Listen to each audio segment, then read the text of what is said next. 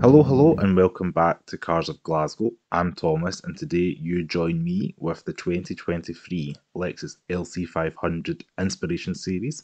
A special thanks to Lexus Glasgow for loaning me today's car, and in this video I'm going to give you a first impressions and quick look at the car before we get a full review out. So stay tuned for this video. So up front we have that Predator style spindle grille. It's got the dark chrome surrounding it. As you can see, even on the bottom it's kind of this like dark chrome here, and even around the headlights where it was kind of a grey silver looking colour before. In the regular one, this one it's all blacked out, and you can even see the black 21-inch wheels, which are 5-spoke but kind of dual, so probably 10-spoke. They've got a little bit of an origami design, and I've noticed they're a little bit going to be interesting to clean, to say the least, in comparison to the chrome ones that are on my LC.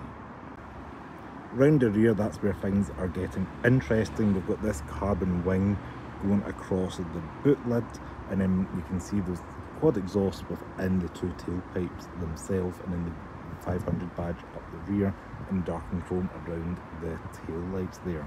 I think it all looks really menacing and mean, especially with the kind of carbon fibre roof, the carbon fibre spoiler, all blacked out. It's a very different look to, say, my LC, which is white with the kind of silver and chrome looking alloy wheels.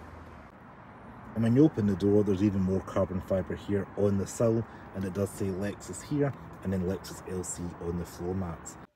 So the cabin up front, we do have a nice dashboard. You know, it is lined with kind of like a vinyl top. We do have the white stitching running all the way across it, and as you can see it's fairly flat with your instrument screen in there, so with your point of view when driving, you're not taking your eyes off the road too much. Between the heads-up display, the gauge in front of you, and your sat-nav media centre in the middle. It wouldn't be one of our videos without a glove box reveal. Push that button and softly damped, lined with the fuzzy stuff, and you can see not too much room in there. Enough for maybe a logbook and some wheel nuts, but yeah, it's a small little token gesture of a glove box. I've always been fond of the seats in the LC 500. As you can see, we've got again a traditional looking sports seat, but this little bit down here just looks extra comfy in padding, and I think it's a really cool design detail. And this can come in various colours depending on the spec. I think it's really nice looking, and just kind of the way it sweeps down across like so. So in the rear we do have two seats. As you can see, it's pretty tight back there, and we do have a Mark Levinson subwoofer right in the middle. So if you're looking at these, you're looking for that Mark Levinson emblem in the middle of the speaker.